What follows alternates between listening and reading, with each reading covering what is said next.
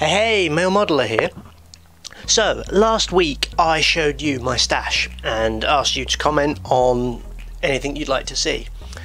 Now, one of the votes was this Seafire set from Sword. Now, I've already built the first two of this set and I'm very impressed with it. I think it's a great way of building up a little Seafire collection. You've got 5 different aircraft within the set. So you can see you've got the Spitfire Mark III, the Mark II-C, you've got the 15 twice with the early and late version, and then you've got the Mark 17 Seafire. So this is the II-C, and as you can see that makes up to a really lovely little model. Love the camouflage scheme, that sort of naval grey and green that the RAF had. You've obviously got the red insignia on the side, huge oil intake tropical filter, there's the underneath, and you can just about there make out the arrestor hook. But yeah, that's a lovely one. And here we have the Mark III, which I've used different decals for. So you can see I've used the Mark 15 decals. But again, this comes together as a really lovely little kit.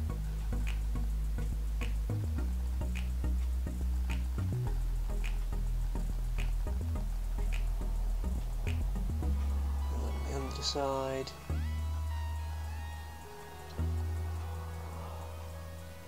Yeah, so very nice.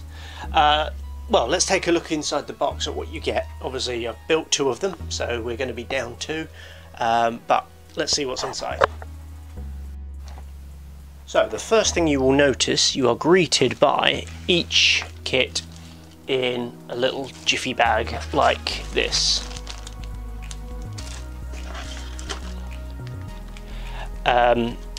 Now there's the decal set. The weakness of this set is that each aircraft only comes with 1 decal option, so that does limit you somewhat. In fact, I've already bought some aftermarket decals because these 3 that are left are not ones that I want to use. But let's take an example of one of them. So let's go with the Seafire Mark 17. And inside then we have the instructions. So you've got some information there about the aircraft, which is all really good. Then we've got our sprue maps telling us about the special parts that the extra parts that we don't need to use. One of the things I've noticed when doing these, that you do get a lot of spare parts. I think what Sword do is they make a single sprue that does all sorts of different variations, and what you're left with is almost enough spare parts to make another one. But you can see there the cockpit area goes together. Then the top cowling goes together as 2 halves. That's always annoying because you end up with a seam line. Then we've got the wheel wells, the walls there that go together, and then coming across. So you can see straight away this isn't a booklet; it's more of a fold out, which is a little bit annoying actually, because when you're trying to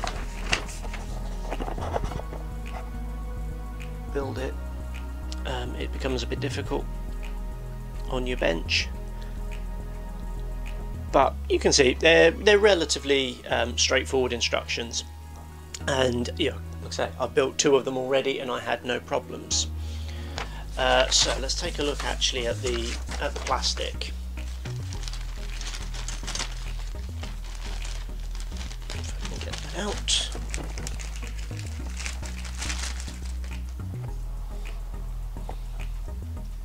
Oops. So let's have a look at the wings. Get those in the light. So you can see you've got some really nice detailing with these sets. Sword also did a Griffin Spitfire set, which I've also bought, and again I've got those to build. So yeah, I definitely would rate this set, given the fact that they're doing some examples that there aren't really many options available to you. If you're talking about a Mark 9, say, I would stick with Edward, but where you've got very limited options, these are really good.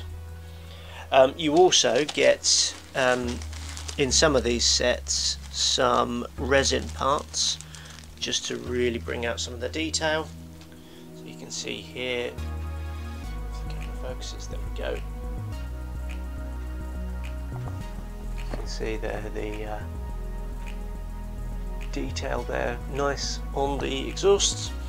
And this particular one also comes with some resin cannon, which again, there we go. So nice little touches that, just to really enhance the model. And like I say, I think it's a really good set with, if you want to build your Seafires. You've got the 5 different ones.